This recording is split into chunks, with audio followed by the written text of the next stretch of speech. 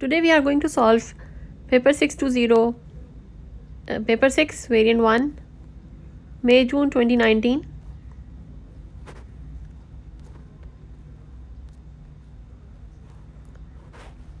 Question number 1. The diagram shows the apparatus a student used to prepare a dry sample of chlorine gas. Chlorine gas is more dense than air. Here they have already given you the hint that it's more dense than air. You can see the apparatus in front of you, and this is a specific experiment used to prepare chlorine gas in a laboratory. Let's see the experiment once. In this picture you can see the preparation of chlorine in the lab. Here you can see chlorine gas can be prepared by removing hydrogen from HCl using oxidizing agent like manganese dioxide, and for that we add concentrated hydrochloric acid to manganese dioxide, and then the mixture is heated. And in the last line you can see, since the chlorine is denser than air, it is collected by using downward delivery. So that is the correct method of collecting the chlorine gas, because it is heavier gas. So in this picture they are showing the experiment flask 1, flask 2. In the flask 1 you can see manganese oxide is used as a oxidizing agent. Hydrochloric acid, concentrated hydrochloric acid is added into it, and in the flask 2 it is containing concentrated sulfuric acid, and some boxes are left empty to label them. Let's see the answers. Complete the boxes to name the apparatus. So this apparatus is called conical flask, and the second apparatus is called gas jar. The next question is that use the diagram to identify two mistakes the student made. In this picture we can see that the student has not put the rubber bung here in the second flask, and they have already told you in the question that chlorine gas is denser than air, and you can see here inverted gas jar to collect the chlorine gas. So heavier gases are not collected this way, they are collected by downward delivery. So I have written here that because chlorine gas is a heavier gas, so it is collected by downward delivery.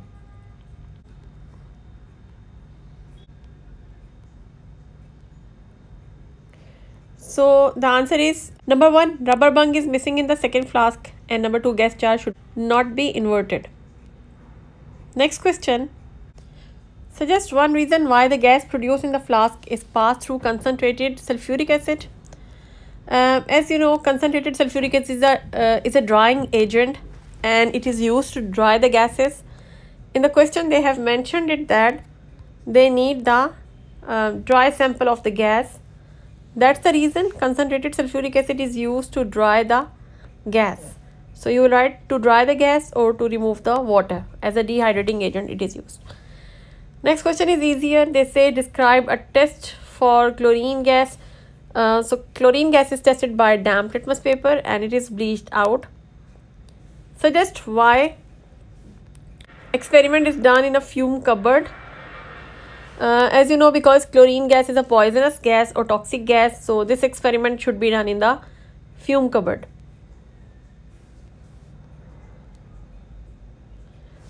Question number 2.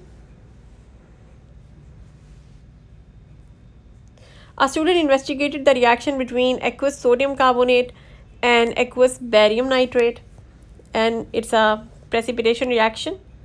A burette was filled with aqueous sodium carbonate, and they filled 7 test tubes as 1, 2, 3, 4, 5, 6 and 7. They used measuring cylinder here. A measuring cylinder was used to pour 6 centimeters cube of aqueous barium nitrate into each of the 7 test tubes in a test tube rack. Here they have shown that they gradually added first 1 cubic centimeters in test tube 1, then 2, then 4, then 5, 6, 7, 8. So different volumes of aqueous sodium carbonate were added gradually in the 7 test tubes. A glass rod was used to stir the contents of each of the test tubes. The contents of the test tubes were left to stand until the solid formed had settled a ruler was used to measure the height of the solid formed. This is the way we check the depth of the precipitate in the test tube. Use a ruler to measure the heights of solid formed in each test tube shown in the diagram. Record the heights of the solid formed in the table and complete the table. So these values are to be put in this table. Volume of aqueous sodium carbonate into different test tubes. 1, 2, 4, 5, 6, 7, 8. And here you have to take ruler and check the depth of the precipitate.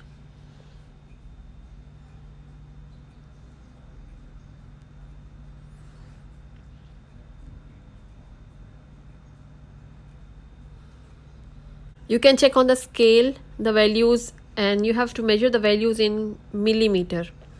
So you will change the centimeter into 1 centimeter into millimeter. As it is 1.2 centimeter, so it is 12 millimeter. And after that we have to plot the graph. Question B, plot the results on the grid. Draw two intersecting lines of the best fit, label x-axis. So they have mentioned already you have to draw intersecting lines which will cross over each other. The scale they have given already on x-axis and y-axis.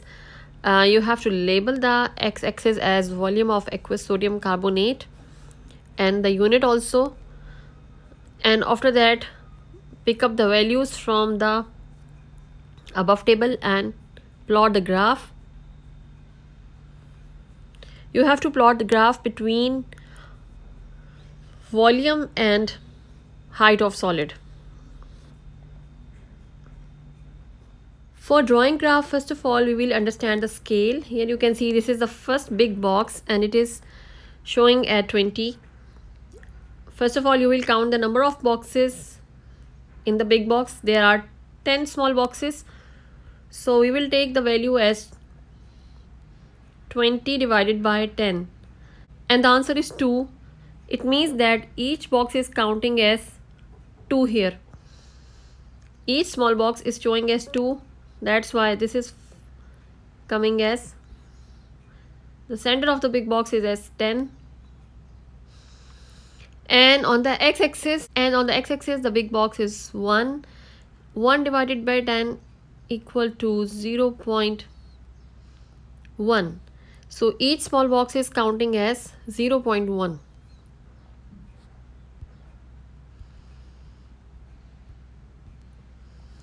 Our first point is between 12 millimeter and 1 cubic centimeters.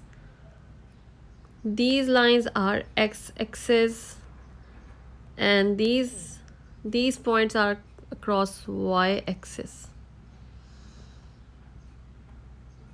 So here your first point is between 1 cubic centimeter and 12 millimeter. As you know, this is 10, so this will be 12 because each small box is counting as 2. So your first point is plotted between 1 and 12 here. Similarly, the second point is between 2 and 24. So this is 20, this is 22, and this is 24. This is how you will plot all the points. And after that we will join the line by using scale here and these lines will be drawn as intersecting lines. You can see the intersection here.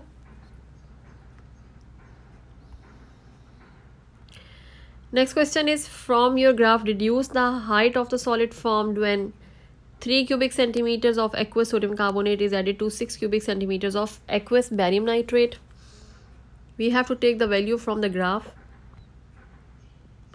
So here 3 cubic centimeters is added and this line is touching the graph at this point. Extend this line back to y-axis and it is showing at 36 millimeter. So the answer is 36 millimeter is the answer. Describe the trend in heights of the solids formed in test tubes 1 to 7, we can see that in this picture the heights of the precipitate is increasing and then it becomes constant, so we will write the same answer. Height of solid increases and then levels off, or it becomes constant.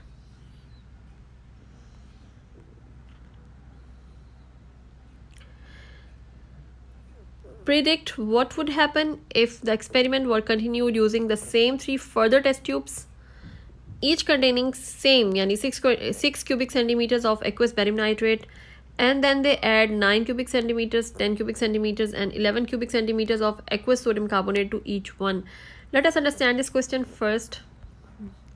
So the question is asking that you continue this experiment with further test tubes. Before you used 7 test tubes, now you will continue further test tubes 8, 9, 10th, 11th,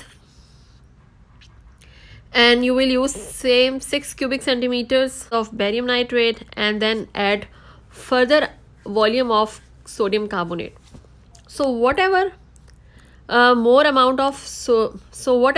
volume of sodium carbonate you keep adding, it will not affect, because the precipitation has occurred already, because the reaction has completed already and the reactant has been used up. Barium nitrate has finished, that's why it will not change the height of precipitate. So answer will be height of solid will remain same because all the barium nitrate has reacted. They are asking, suggest one change to the apparatus used which could be made to obtain more accurate results. As we discussed in the beginning, they use measuring cylinder, so you will write use pipette or burette to measure aqueous barium nitrate. Next question is, suggest a different method to measure the amount of solid formed during experiment. Here they measured the height of precipitate. Another method is to filter the precipitate, dry it and check the weight of the precipitate. And this is how we can compare the masses of the precipitate. Suggest how the reliability of results could be checked. This is repeated question in paper 6, and the answer is by repeating the experiment and comparing the results. This is a part of each paper 6. In this question they ask about test of ions. Before they were not giving you the data regarding test of ions, but now they will give it to you, so it's very easy for you. No need to memorize all the test results. It will be provided, so you will just check it and answer it. 2 substances, solution F and solid G, were analyzed. Solution F was dilute HCl and test on solution F. Complete the expected observations. Solution F was divided into 4 equal portions of 4 test tubes. What is the pH of solution F? As you know, this is hydrochloric acid. So it is a strong acid, so pH will be, you can write 1, you can write 2, or you can write 0. Magnesium ribbon was added to the second portion of solution F. The gas produced was tested.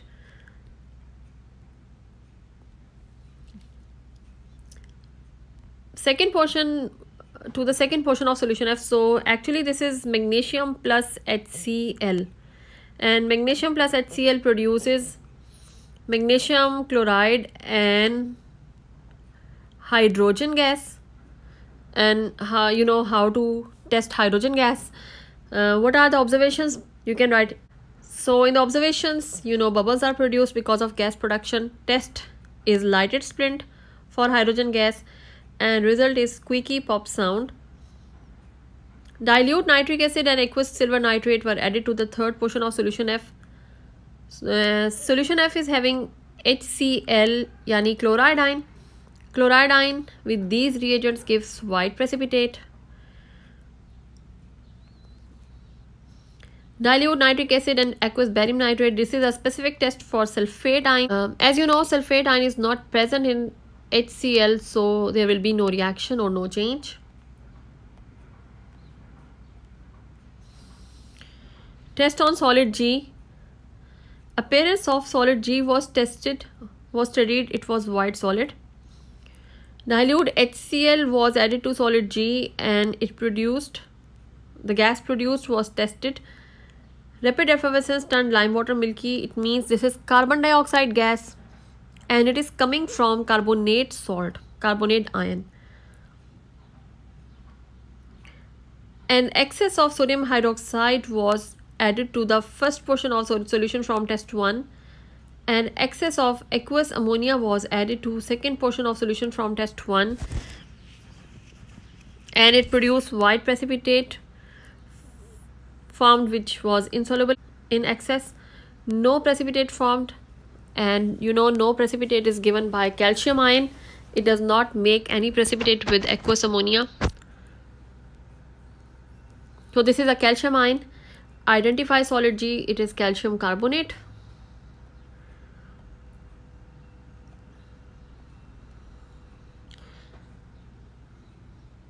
The next question they ask, question number 4. Steel nails rust in the presence of air and water. Plan an investigation to show the coating steel nails with paint helps to protect nails from rusting. Show that coating steel nails with zinc helps to protect nails from rusting. Determine which coating is more effective at protecting steel nails from rusting. You are provided with uncoated steel nails coated with paint, steel nails coated with zinc, and common laboratory apparatus. The last question of the paper 6 is to plan an investigation. Designing an experiment. And in this, first of all, try to think that what they are asking about, and then think about what method could be used to design the experiment and what could be the relevant laboratory apparatus, and finally you have to give the conclusion. So this method, we can make sure to explain your answer including fair test. It means you should maintain the same conditions of volume, of concentration, of temperature, except the factor you are testing. The other factors should be kept constant. This is known to be fair test. Here we will take 3 nails and check their masses. Weigh each nail and weigh each nail. Place nails in the beaker containing 500 ml of water. Any amount of water, any volume of water could be mentioned. Leave nails in the water for 1 week almost. You can write almost 7 days, 8 days. Repeat experiment with equal number of nails and equal volume of water. After 1 week, reweigh the nails, and nails with minimum mass increase has the best coating. So this is the conclusion. Here we have mentioned the method, and equal number of nails and equal number volume of water is showing the fair test.